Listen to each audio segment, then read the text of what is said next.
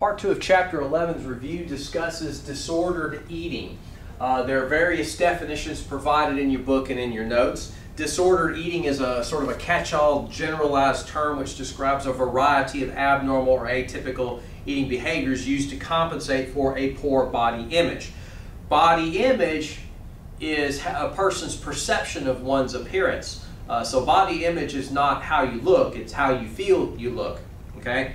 An eating disorder is a severe form of disordered eating that is a clinically diagnosed psychiatric disorder characterized by severe disturbances in body image and eating behaviors, and includes anorexia nervosa and bulimia nervosa. Now, anorexia nervosa is an eating disorder characterized by starvation behavior. Bulimia nervosa is an eating disorder characterized by binge eating followed by purging. Now, most people think of purging as induced vomiting, but can also include other things too, such as laxative abuse, diuretic abuse, things like that.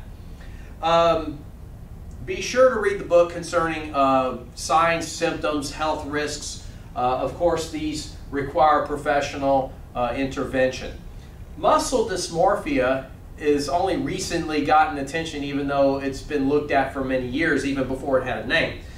Sometimes it's nicknamed reverse anorexia nervosa. This is the situation where a person may feel like they're too thin, even though they may be muscular, and they'll do everything they can to gain more muscle, even if it puts them at risk. So there's a section on that in your book as well, and I've listed it along with the others because it does deserve to be on the list.